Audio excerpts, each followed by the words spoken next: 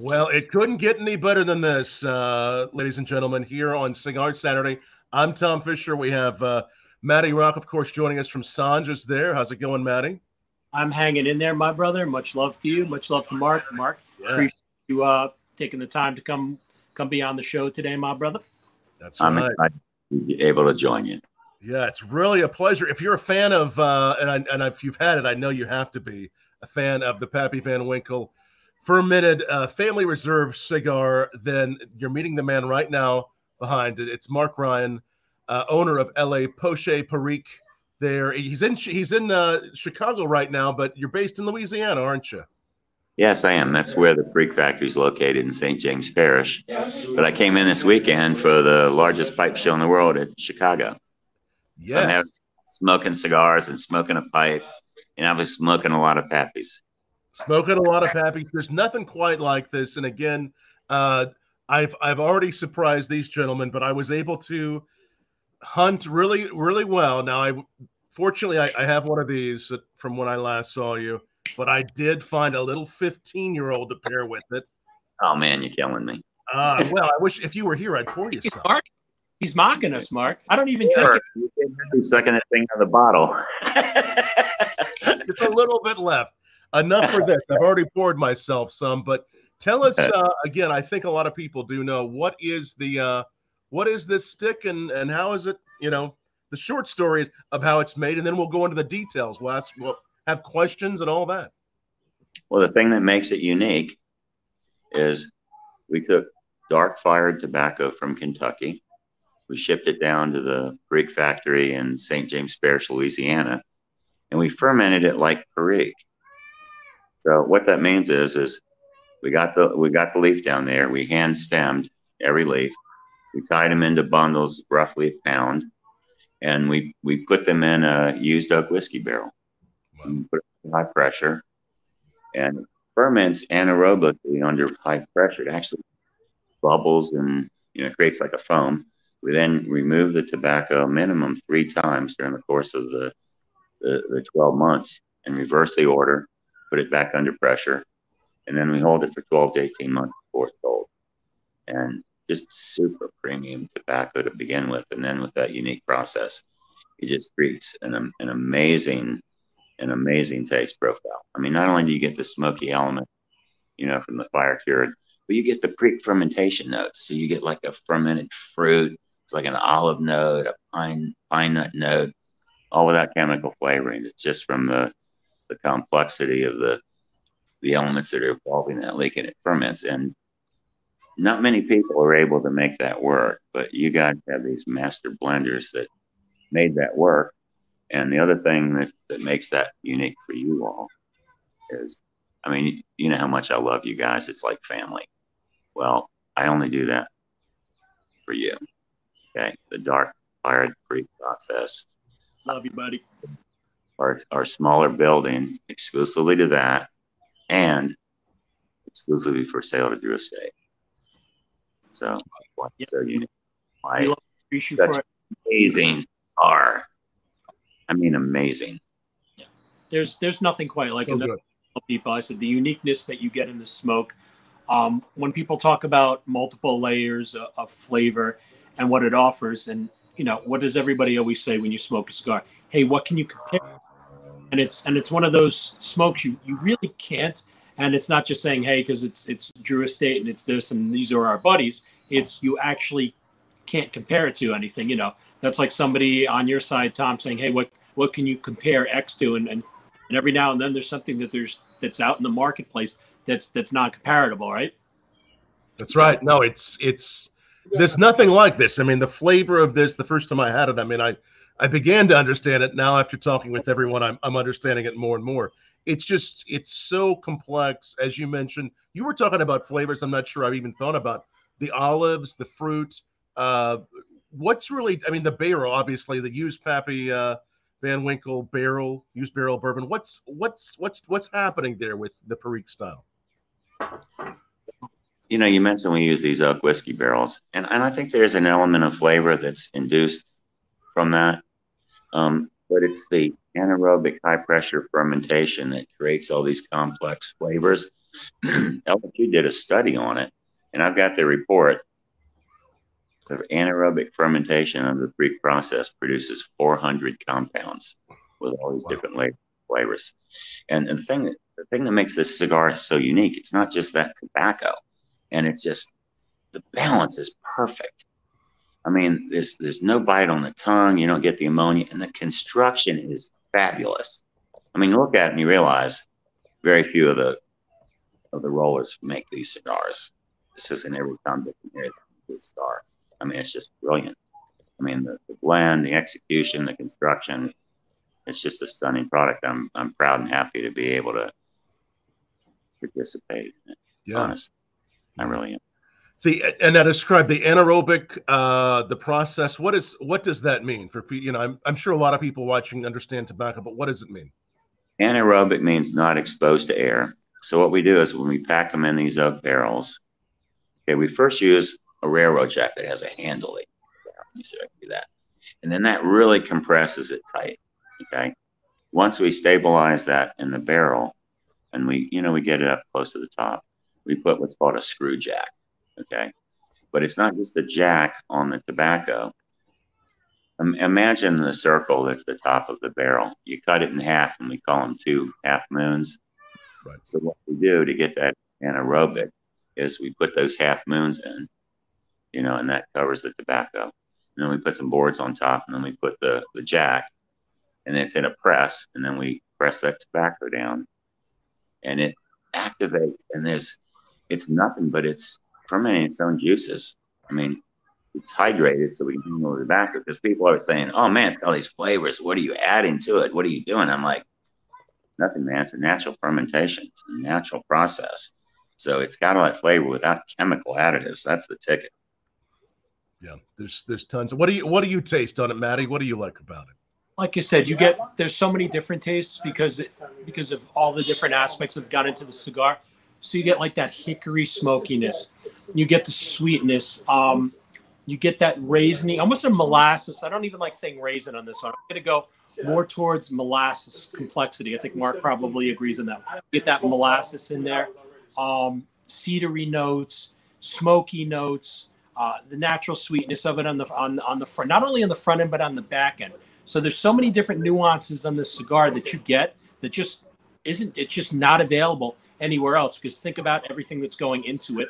I mean, you also have science. There's science taking place in this. You're having, what's one of the most renowned things on the planet that people want, and it's in our hands. It's Pappy Van Winkle.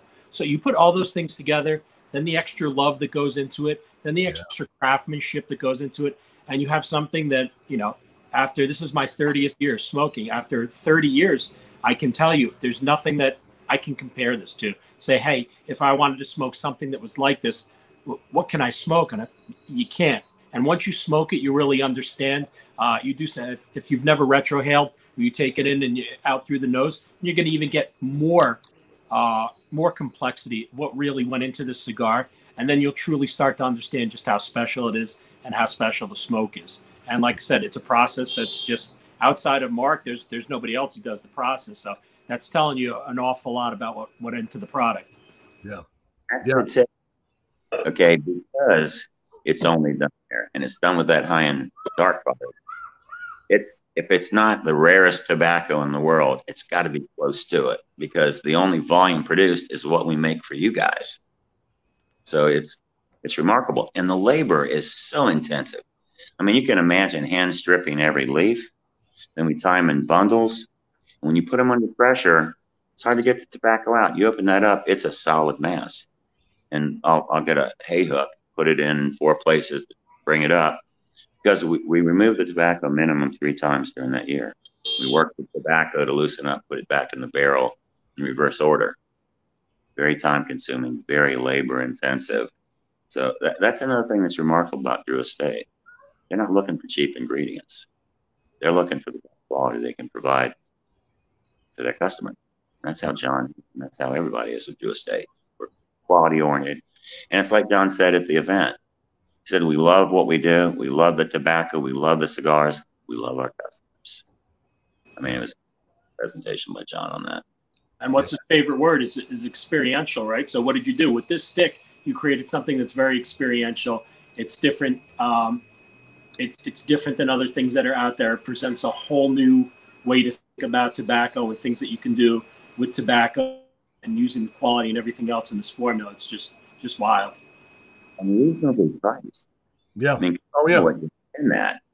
And you know, we had some people at our booth during the event come up and ask what the price was, and I didn't know, but the Pappy girls did. And I was like, really? That could be 3 times that price, literally. And people would think it's a value. I mean, it's a real cheap cigar, but it's not real expensive. But the value is remarkable with what goes into the thing. About how many hands, right? Of all the extra pairs of hands that are available in this process, right? They say 100 pairs of hands has gone into the rolling out a stick onto the market. Now add what's being done here, and even more so. So think about what's gone into the production of one of these sticks. Yep. Absolutely. So much has gone into this. And again, hopefully, you know, if you're a bourbon fan, you get a chance. If I'm hosting a tasting, or maybe you're at a tasting, you get a chance to try the Pappy. I'm loving the pairing. I mean, it is magical to really be having your work and this work together, Mark. It's really amazing. It's just divine. There's nothing like it. But if you can't find a bottle of Pappy, I mean, it is a search sometimes, and the prices out there of the Pappy or on the secondary market, or even at liquor stores, can be very high. You can find this, and you can be experiencing part of that, and a unique part of that, right? Exactly. And you know, let me clarify. I said thank you for that compliment, but honestly, I can't take credit for the craftsmanship within that cigar. I mean, I provide that rare tobacco, but the master blender that figured out how to balance that and get the flavors to work, not conflict, that's a craftsman there, man. Yeah. That was a skill set that pulled that off. Yeah. And Mark is modest, because the truth of it is, it's the craftsmanship of everybody that makes this special. Everybody firing on all cylinders, and like I said, you have amazing products, amazing people, and amazing craftsmanship across the board. And you're not gonna be able to come up with a product like this, make it work. That's right. It impressed me so much at the event, although I was always impressed with Drew Estate stuff. Everybody that works for Drew Estate is top shelf. I mean, just exceptional people, and love what they do. They love the company, and it's palpable when you go to one of these barn smokers. The incredible people that work to make this company great. Nothing like it. I've never seen anything like it. Yeah, and seeing your all's experience there, it was really a smaller version to really educate people. I mean, that's part of the beauty of the barn smoker, is to actually really get to see what goes into this. And you brought part of that to Florida a few weeks ago. It was remarkable what they did to set up that booth. They had a booth separately set up for the Pappy Van Winkle. And not only did they have a barrel there that showed what we put it in, but they had a simulation in back with miniature barrels and miniature presses. So I could say, this is an example, but imagine it scaled up. And this is how we do it. And then I would explain the technique and everything. But the fact that they went to that expense to prepare that, to educate the consumer. Yeah. I mean, remarkable what these events do for people. I mean, and you give out, you know, so many things, all the cigars and everything out. And to me, you couldn't buy the value just for the education you get. Right. And yet you swag, all the cigars, all the food, all the drink, all the camaraderie. It's like, man, I'm getting 5 times what I paid for this out of it. I mean, you know, everybody's friendly. We're all together, especially with the pandemic. So, beauty of these now, even more than ever, is to go back out there, be around everybody, and just like Mark said, it's just a full experiential thing. You get to do everything between the tobaccos and the food and the people, and like I said, and you go there and you learn. So if this is something that you love and you've never been out there, there's always something new you're going to be. Like someone like Saj, been doing it for 30 years. You're always going to hear something new. And that's the beauty about this, because there's always that evolution going on within the industry, new things coming in, new ways to do things. And again, you bring new people into your fold that enjoy this passion with you, right? So I think that's, super important. And that's such a great compliment to the event you do, Because, and I've always felt, just with my company too, the better educated your customer on what your product is and the components and the elements and what goes into it, the more satisfied they are, the better understanding they have of what goes into it, and the greater appreciation for the commitment, you know, that goes into that. And I think that's real important, so that people know, you know, what they're getting. And that's, I don't see anybody else doing it but you guys. And how that, if you look, why is the event here? This company is so remarkable. They've decided we're going to honor the farmers that contribute tobacco to our cigars. In order to do that, we're going to have an event in their backyard, and we're going to recognize these people from that cigar. Who else does that? It's, there's a love that you guys have, man. It's just. You guys. Sorry, I'm getting a little New Jersey. Hey, like, fuck you. All right, Matty, what'd you do? You caused some trouble, man. What happened before this? They may be watching live. They were just wanting to. And speaking of New Jersey, you know what? I think we need a New Jersey event up here. I think we need a Pappy Comes to Sanja's, because what you haven't seen is in the back, just outside in the back alone. There's room for what, 250, 300 people? So Mark's like, I don't know. We'll see. We get some Pappy, some bourbon out there, some of the sticks. Again, go ahead. I for that. Yeah, I'd love that. Oh, it'd be great. I see Chad and several folks asking about how the collaboration came about. When did this all start coming about, and how did this come about? How did this come about? It's an interesting story on that. You know, John's always coming out with new innovative things, and he'd come out with that line that you have with the dark fired cigars. I think one of them is My Uzi Weighs a Ton. Is that right? Yep. Started out with My Uzi Weighs a Ton, correct, the Muwats. Mm-hmm. And what an interesting cigar. And just a couple years earlier, done the dark fired and fermented Perique for my company, but also for Mike McNeil and Mary McNeil and McClellan Tobacco Company. And I saw John at a trade show. And I said, John, I see you doing these cigars. I got an interesting twist on that, man, because I took the dark part in Louisiana. We processed it like Perique, and it made something totally unique. And his attitude was, hey, dude, let's meet and talk about this. So we had a meeting at one of the trade shows in Vegas, and I had, you know, samples of everything and an outline for how to present it. Because John's very formal in terms of getting things accomplished. You know, when you're an executive, you don't want to waste their time. So I was very organized, and that helped. But I had the samples, you know, and some suggestions. And when I went through it, John was like, man, this is unique. This is a really cool tobacco. We're going to figure out how to make this work. And that's how it was, just because I love you guys, and he's been a friend for a long time. And it's just his friend. I went and go, hey, man, I got something you might want to try. And he dug it. And that's how we got started. Just a trade show. Yeah, come on up to the room and let's talk. And then after that, it was like, let's go down and have some drinks and some good dinner. And that's how we came up with the concept. Incredible. And I know a lot of people are asking, of course, we see a lot of Pappy fans, a lot of bourbon fans. Thanks, everybody who's watching this on Bourbon Blog Live. Cigar Saturday. If it's your first time, make sure you subscribe to the channel you're on. That way you can catch our shows every week.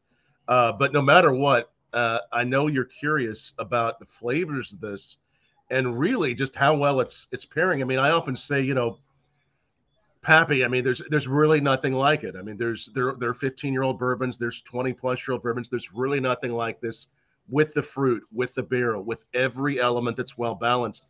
That cigar really matches that too. You have the fruit, you have the barrel, you have boldness in this, but yet there's softness. I mean, there's really, just like a good bourbon is well balanced. This is well balanced.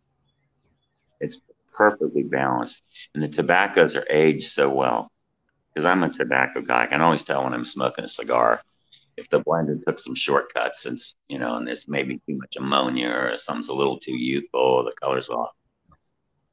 No issues with this. And I'm a tobacco geek, man. When I first tried it, I was like, oh my God, what has it done? This is the best cigar I've ever smoked. It's unbelievable. It is so good. It is so good. Those barrels, as they come down to you, what's that story like? How do those used Pappy barrels come down to you? What happens when they get there? Take us through that as we're visualizing. Ship them down. You know, it's shipped by truck. You know, and get what they can deliver to us. And in our processing facility, we have an area where we keep the empty barrels. And as the tobacco comes in and we start processing, we pull those from the inventory and we start. And you got to clean them up. You can rinse them out. And actually, since you asked, they've got that char. First, we have a special type of shovel, and we actually scrape the inside a little bit. Yeah. Because some of that char can break loose and contaminate the tobacco. So we clean that out good. Then we hose the barrel down. Actually, I try and fill the barrel up about halfway with water to make sure it's tight. Because the barrel that's leaking, you lose all these precious juices when you press the tobacco. But that's basically it. I mean, it's a lot of work, but it's simple work. It's dirty work. It's dirty work. And there's some bourbon that's trapped in those barrels. Is that? There is a little bit. You get what do they call that? The angel's share or something? Yeah, some residual. Yeah, it's stuck there in the barrel. Obviously, don't leave it in there. As priceless as it is, but it infuses into the wood. So I think it does impact a little bit of flavor too. And it's in that barrel for, tell us again, how long? About 12 months, usually 12 to 18 months. Wow. You've got to really keep it in there to get everything working right. And we do most of the churning in the first 6 to 8 months. Yeah. Because it's really actively fermenting. And you got to be on it quick so that you keep everything at the same level of fermentation. So you got to get it out and put the leaves in reverse order. Right. It's not an easy process. That's I mean, you have to see the product too. When you get to see it, it's just wild. It's like this sweet. We're talking food elements, right? But it's funny because it really is. Right. It's just sweet. You saw Tom when you're out in Florida. This sweet, gooey. You're just like, yeah. So you get that food experiential element that you pop into there. Oh yeah. This could really go. I mean, I'm thinking about this with not only I'm having some Pappy 15 with it, but also think about culinary aspects. I mean, this could really pair well with food, like you're saying. I mean, what would you pair this with, or what do you all pair it with? Well, for me, my love of barbecue. You go something out there, you do some something like either a pork belly. There's some dry rub ribs, because for me, I'll do the dry rub sauces on it. This will be my sauce, man. It's got everything in here. But then you have the subtle dry rub that you get on ribs would be great. Like a bulgogi would be something great to have with this. So I stick with those elements. You're never going to go wrong with a cedar plank steak, because if you do something like a cedar plank steak with this, then guess what? All those woodsy notes in the cigar are going to pop more, right? So those are those are some of my. Exactly, that's a great idea. Yeah. No, I love it. Some good questions. How many times? Shad's asking, how many times can you use one barrel? To use it several times? How does that work? Actually, we get the empty barrel. We put all the tobacco in. We ship the tobacco in the barrel. Oh, you ship it. It goes to the actual product manufacturer. It's got 500 pounds in the barrel, which is a lot. It's hard to get 500 pounds in that barrel, man. It takes a while to get it so it won't pop the cap off. And so the manufacturer's finished product gets the barrel, and they can use it for whatever purposes they want. Some people return them to us. Right. It's just the one shot deal. And most all the barrels, I would assume that you're able to use, most of them stay intact. You're able to use those once they come down from Kentucky. Absolutely. Yeah, they're all there. They're all ready to use. I see people asking about where to get these. Let's talk about that. I know part of them are Pappy Co. Where can people find these? Pappy Co is one place. So there's certain sizes that are available that are exclusive to Pappy Co. So if you go on pappyco.com, you'll be able to see what the exclusive sizes are there. There's some shops that you're able to get it at if you go online. You could look at some of the retailers. Sanj have had here before. There's other boutiques that have them. Shops. A couple of the boutiques like Sanj's usually do a better job of procuring them than some of even the big box shops. But you're able to go there. So my first thing is always go down to your local brick and mortar shop, see if they've got them in stock. And like I said, then if not, you go online and look. You go to Pappy Co, and then you'll see what sizes are exclusive to who. And then of course the big thing is being able to get them in hand one can imagine that, just as Mark was telling you, it's a hell of a process to get these things to market. So not always the fastest thing to be able to keep up with supply and demand is something that requires all these extra steps. And as we know, during COVID, they're saying the numbers that 11 to 13% more cigars were sold during COVID because people had more time. It was obviously something you could do on your own in a hobby, and really learn more about it, right? So that went up to 11 to 13%. Now you also have to do the reverse in those numbers. You were able to produce much less product because people had COVID protocol to follow, right? So when you're taking away, when you're adding 11, 13%, think about on the back end, there's certain places that were dropped by, 40 to 50% of production, what you could be able to push out because of following protocol. So what I will tell everyone is if you can't get them now, be patient. They're out there. Like I said, check out Pappy Co, check out your local brick and mortars, jump online and see what some of the big boxes like our friends at Casa and Monte Cristo have. And then you should be able to find something there. And if not, you don't need to worry. They're being going to be done the right way, or it's not going to be done at all. Yeah. I'd add something to that, if I may, Matty. Yes. Because when I was manning the booth at the Orlando event, we had a number of retailers come up. It wasn't just consumers. And every single one of them said, man, we sell these Pappy cigars in our store. Like, we love the hell out of them. And all our customers do, because they see how enthusiastic we are.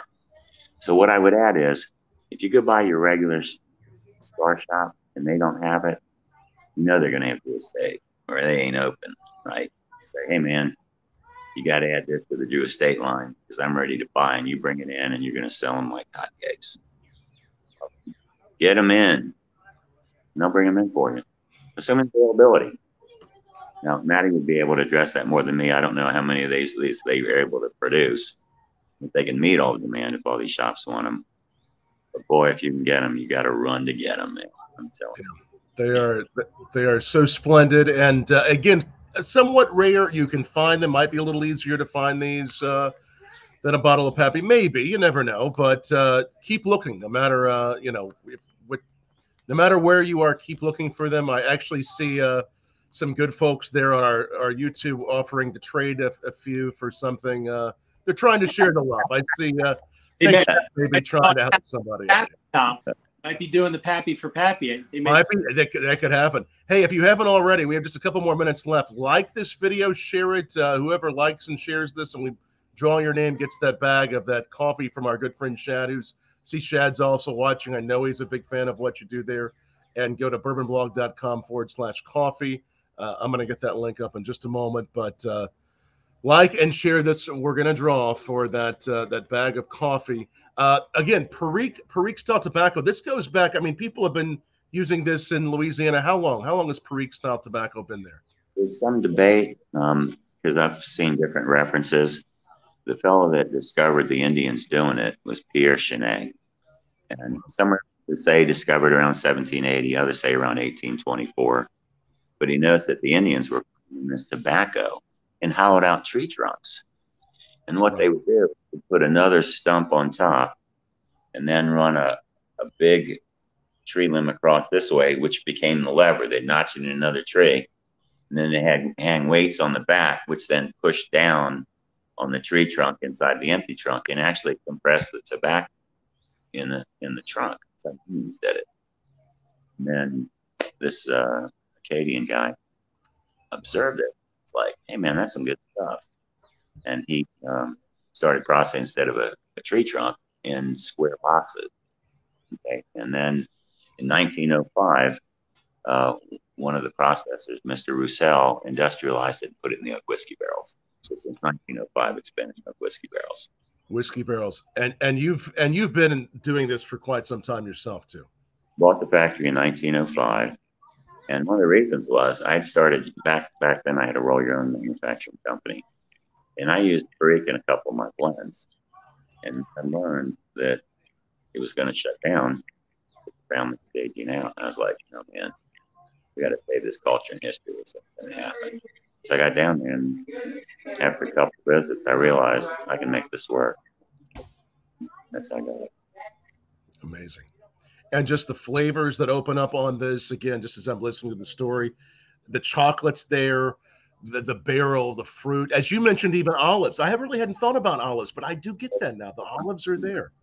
Complex layers in this cigar, man. I've never had anything just remarkable. I love it. I love it. It's really so good.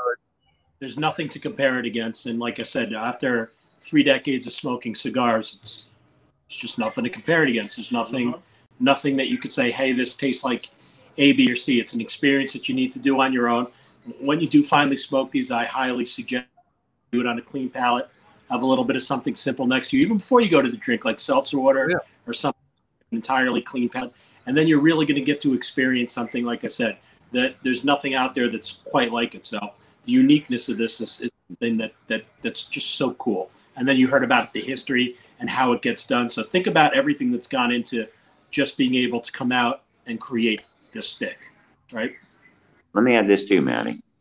Because you got that dark fired tobacco in there, some people might think, oh my gosh, it's overwhelming with that fire smoke, aroma, and flavor. Not so.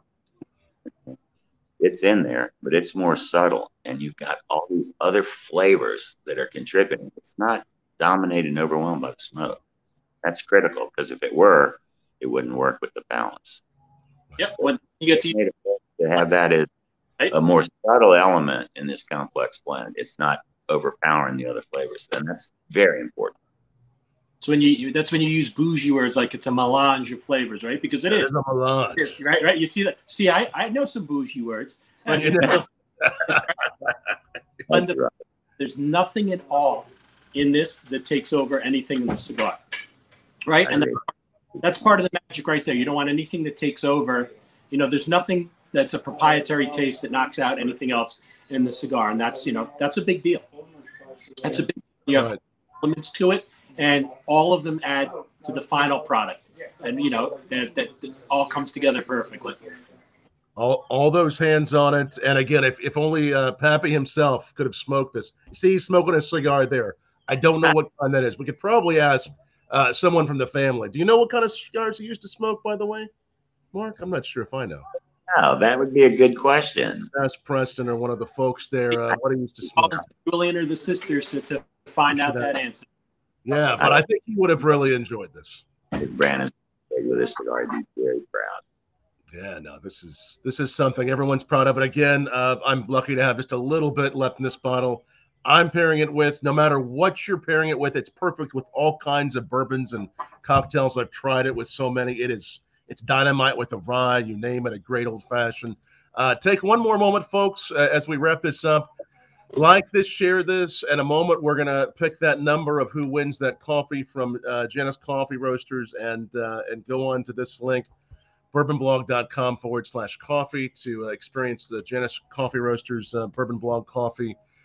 Delicious pairing as well for the cigar. Okay, looks like we had 40 people exactly sharing, liking this, picking over between 1 and 40, Mark.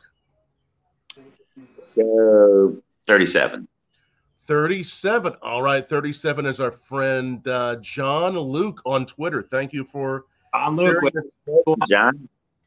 Thanks for sharing that, John, on Twitter, and we'll keep on doing more of these. And everybody, tell us down below again, whether it's live or later, if you've tried this cigar, how you like it. We love this, Mark. It's such a pleasure to see you again. And you have how much? Do you have another day left there in Chicago, or? Oh, we got another day tomorrow. We got another big show day with all the pipe guys, and we got carvers from all over the world again, which is remarkable. With COVID, and we're so excited to be back together. Well, it's just like at the cigar events. When you're when you're smoking, back home we're pariahs. You get together with people that like cigars and like pipe tobacco, man. It's like the camaraderie is palpable. And much needed, brother, much needed. We had a good time. And more barn smokers coming up, Matty, right? What's the next one? We got it, babies. We got Pennsylvania that's coming up in July. Then we have Kentucky coming up, and we have Connecticut coming up, and of course we have the Savage Feast in Texas. So I know we're making sure we drag Mark out to those. So Mark, there's no rest for the wicked. Mark's going to get dragged out, and Tom, we'll see you there. And like I said, we're happy to get everybody else back out there. There's still a couple of tickets left to each of those events. I said it once, and I'll say it a million times. If it's something that you've never done before, come and check it out for your first event so you could really learn. And if you have done it before, there's nothing I need to explain to you. We know you want to be there. That's right. Thanks so much, fellas. Thanks. Great seeing you, Mark. Thanks for taking some time and joining us tonight on Cigar Saturday. Great to see you, Matty. Great to see you too, Sanj, back there. All right, take care. See you again soon. Cheers, everybody. Much love. Take care. Cheers. Thanks.